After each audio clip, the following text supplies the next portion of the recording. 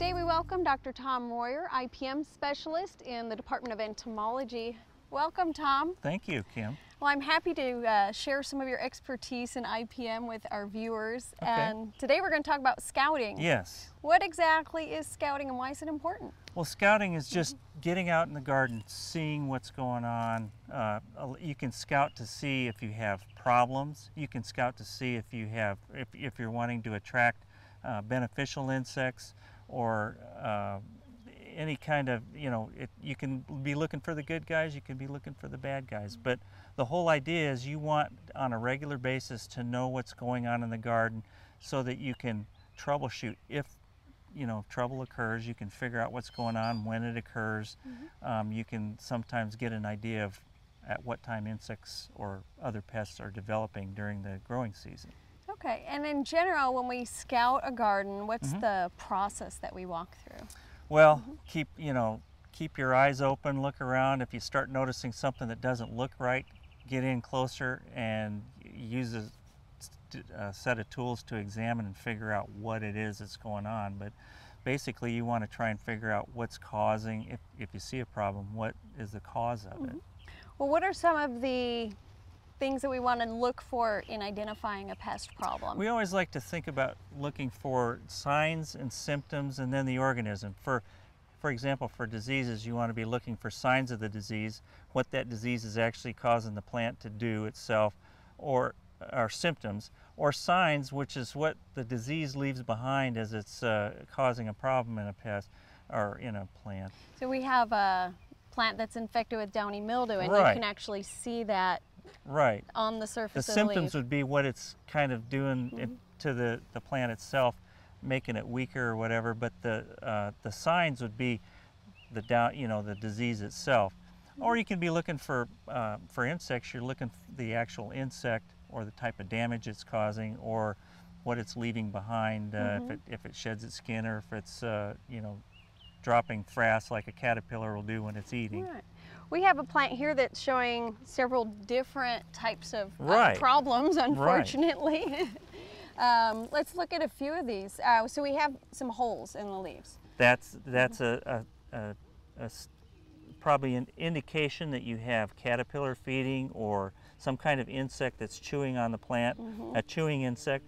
If it was a sucking insect, it might cause wilting or something like that. And we have here some yellow. I'm going to go ahead and pull that up. And so that that's could be sucking. That could be a sucking insect, or it could be the start of some disease developing there too. That's part of the trick, is trying to figure out what's actually causing it. Looks like we have some symptoms of virus occurring here that might have been brought in by an insect as it was feeding and brought into the plant. So virus, some of the symptoms are this like crinkled leaves, the discoloration that you're seeing, the mottling on the plant, the discoloration, and the crinkling and stunting of the leaves. Okay.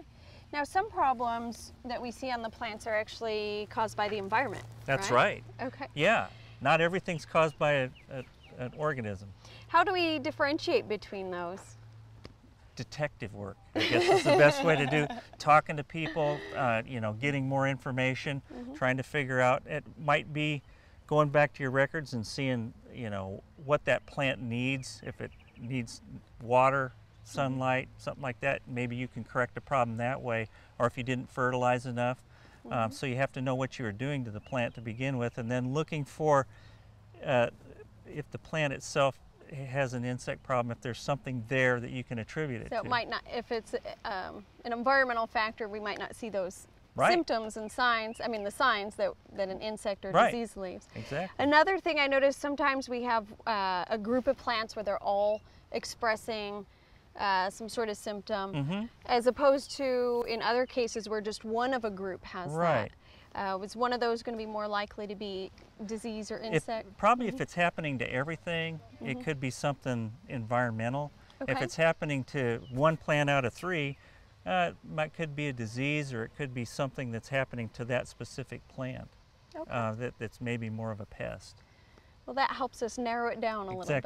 All right. Exactly. Let's look at some of the tools that we might use as part of a scouting program. Okay, great. Well, right here we have a notepad and a pencil to keep records. That way we continually have information on what's going on in the garden at an individual time of the year. And this is a magnifying glass that can help see some small insects. I always like to talk about having a reference. Any kind of reference that we can take out with us to help us identify things is good. If we can't identify it from something like this, take some samples and take them into a diagnostic lab or something like that.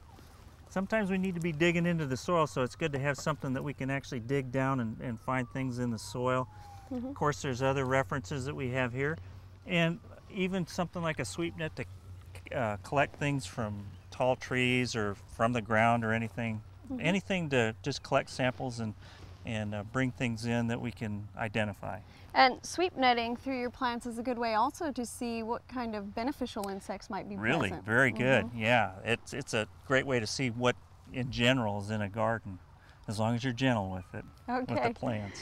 Well, thank you very much. I know there's some other tools that we'll be looking at throughout the course of the season, so we'll be looking forward to having you back. All right, thanks.